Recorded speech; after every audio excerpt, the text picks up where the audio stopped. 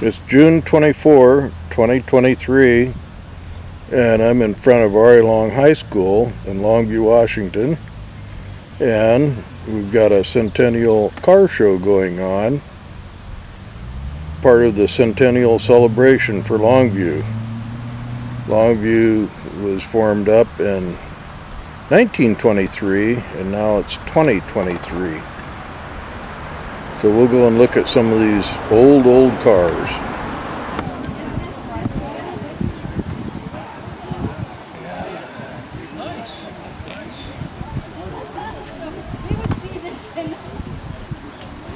Hello.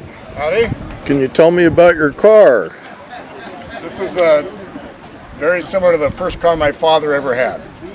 Yeah, what year is it? 1931 Chev Roadster. I'm doing a video for, we'll be putting it on KLTV. So let's have a look, see what we got here. Here's the story here. Okay. Let's see if we can zoom in on it here.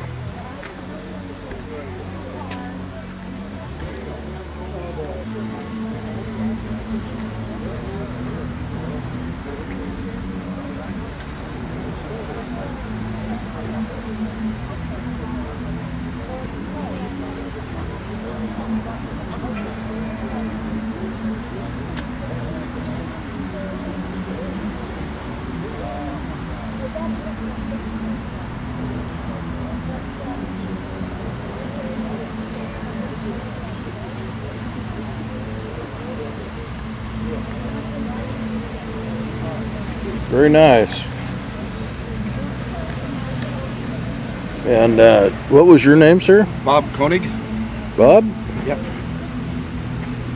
So you bought it as is, or did you do a lot of work on it? It took me 3 years to find it because it was so specific a car that my dad had that I had to. Took a long time to find one. It was already put together. I've restored an old car, and I wasn't interested in doing it a second time. So sounds like a lot of work. There's a lot of detail to it. I'm not a real detailed person. There's a lot of detail work. Then that's what I end up having to do with this because it's all restored, but I do a lot of... Does it go pretty fast? Yeah, it'll go on the freeway. It's retromod. It's got, the suspension is all redone. It's got disc brakes on it. So underneath is real... Sounds roadworthy. Yep. I'll take a few more pictures of it here.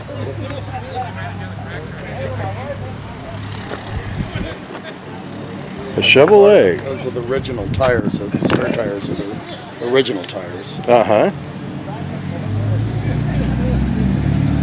1931 Chevrolet Sport Roadster Deluxe. I've never had a convertible, so convertibles are interesting. Yeah.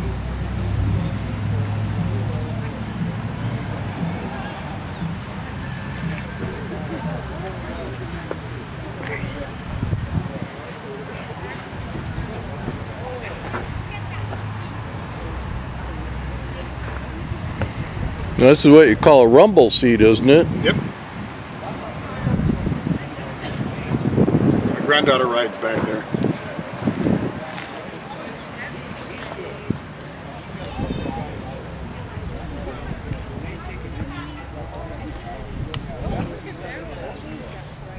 Is this the wiper? Yes, that's aftermarket. It's a little electric one they put in afterwards. They had a hand. What'd they have originally? Originally it was just a hand one. A hand one, okay. Reach up there and switch.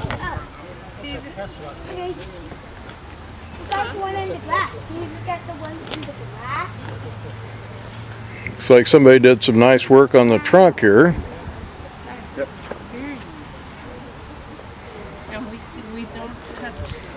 Okay, horseless carriage. Well, thank you for showing us. You bet.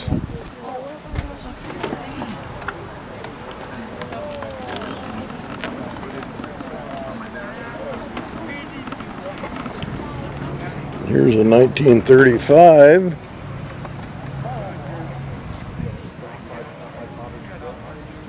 a Ford.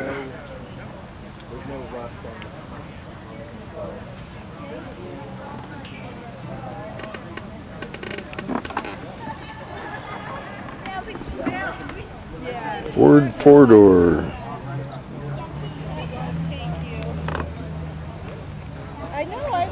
I don't think those are the original tires and rims. Yeah, there's walking.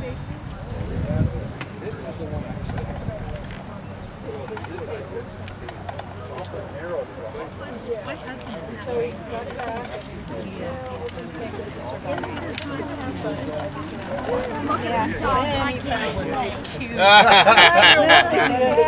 Yep, that's more Chuck, you stood right in front of that guy.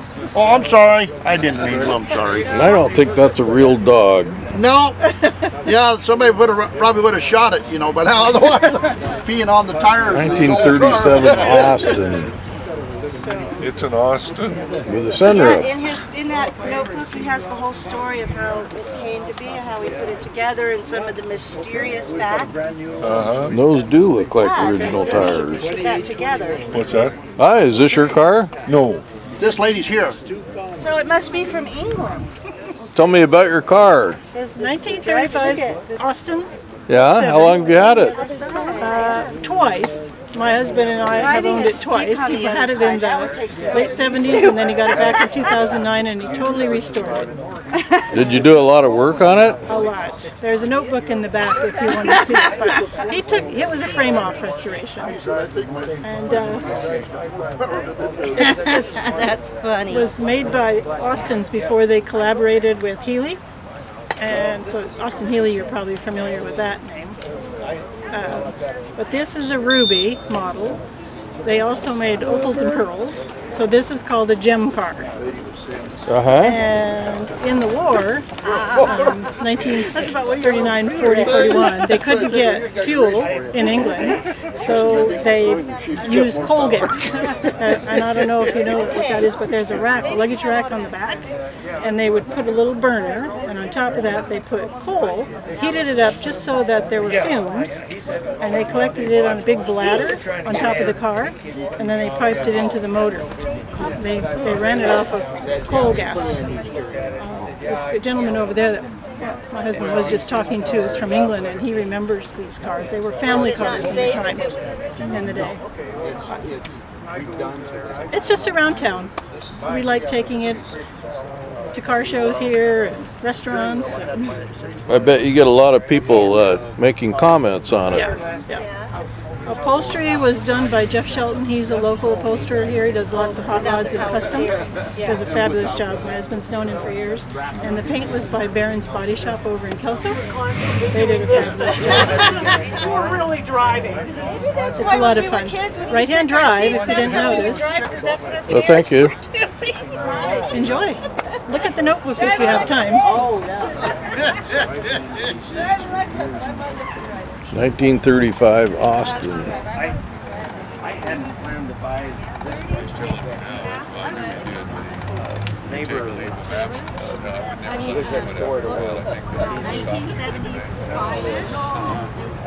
And over here we've got a 1934 Ford.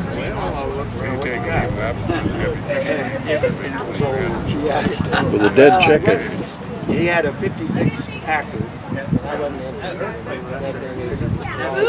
A bright red paint job.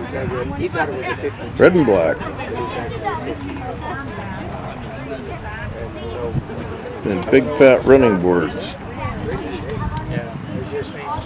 I suppose you could hop on the running board and go for a ride if the guy didn't go too fast.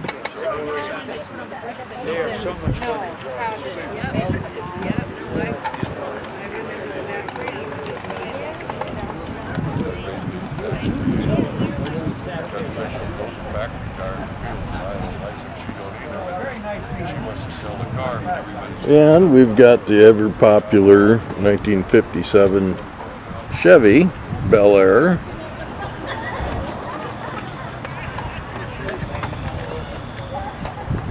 And I had a friend whose dad had one, but it was a four-door. So back in the day, you know, it wasn't cool to have a 4-door. You needed to have a 2-door. This is a 2-door. It's like a 2-door hardtop. Anyway, my friend borrowed the car and went to the drive-in movie. And when he left, he forgot to remove the speaker from the window. So fortunately, the cord broke and he didn't tear out the window. So that's my 57 Chevy story. So well over 50 years old. This is a beautiful example. It's got the wide white walls, tires, which you don't see anymore. Just about all the cars have black tires, black walls.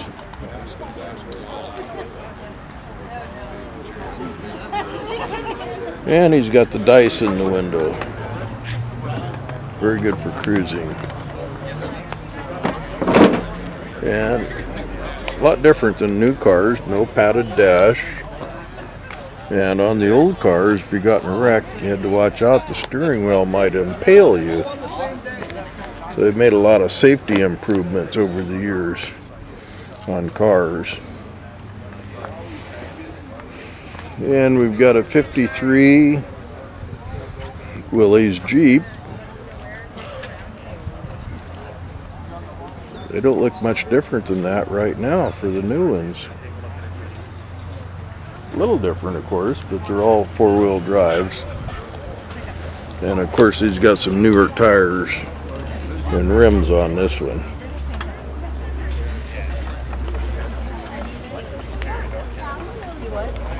I know. And here's a 1951 Chevy half-ton pickup. It's got a little bit of pinstriping on the hood. And I believe this has been lowered. I don't think they set that low when they were originally. And nice newer wheels and tires. I think they call those Coke bottles. Wonderful paint job on this rig.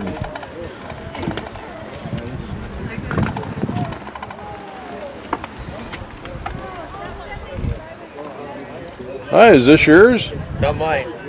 Okay.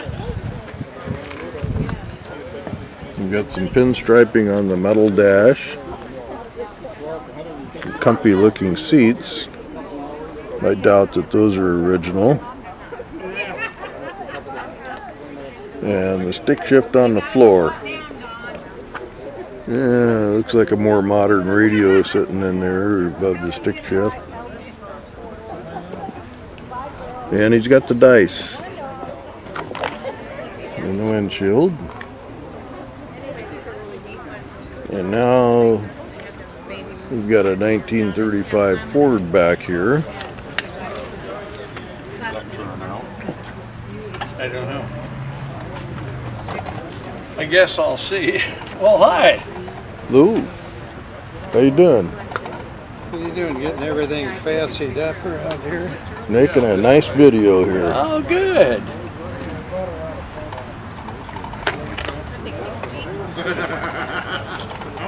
Yeah, looks like they painted the door handles.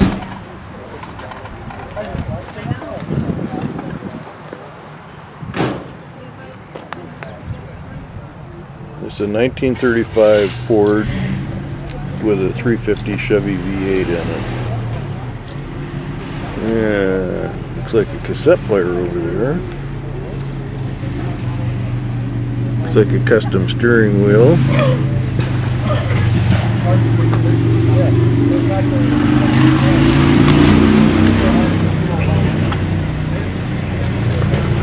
We got a 1947 Olds convertible.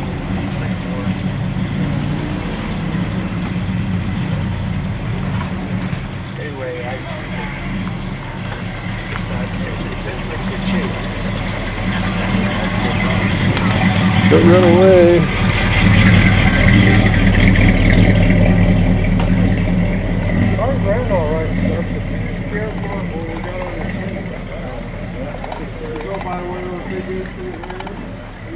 Oh, baby trim rings.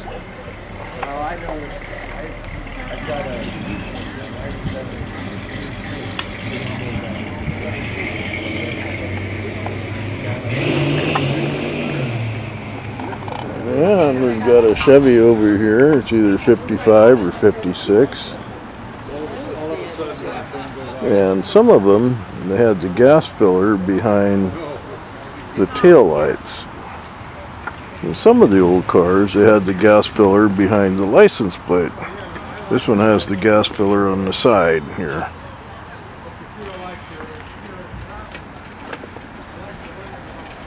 I haven't seen rims like this before. It's pretty unique. Okay, this is a 55 Chevy convertible.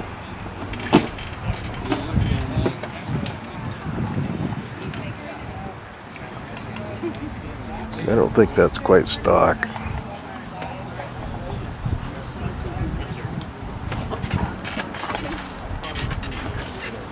Full custom comprehensive restoration from the top to the bottom. Powered by a fuel-injected crate LS6 V8 engine producing 500 horsepower, paired with a custom 4-speed automatic transmission with a custom leather floor-mounted console shifter. Full fabrication to fit the LS6, including the firewall. This was a no-expense spared build. Rides on a custom-built racing chassis built by RS Roadster Shop in Chicago for superior road handling, and rolls on a custom shot wheel setup for the stance. Features a rear triangulated 4-link suspension, stainless steel gas tank, black ceramic coated exhaust, aluminum radiator with dual electric fans and aluminum air conditioning condenser. Also has a complete billet front accessory drive, aluminum overflow tank, and aluminum power steering reservoir. Finished in custom Hawaiian sea blue metallic paint, complemented by custom cream metallic two-tone, and the chrome and trim have been restored to show quality. New Black Hearts cloth convertible top folds down into the rear of this Bel Air. Interior features a classic Instruments gauge cluster, a vintage air system, Newport wipers, power steering, and a 6-way power adjustable front bench seat.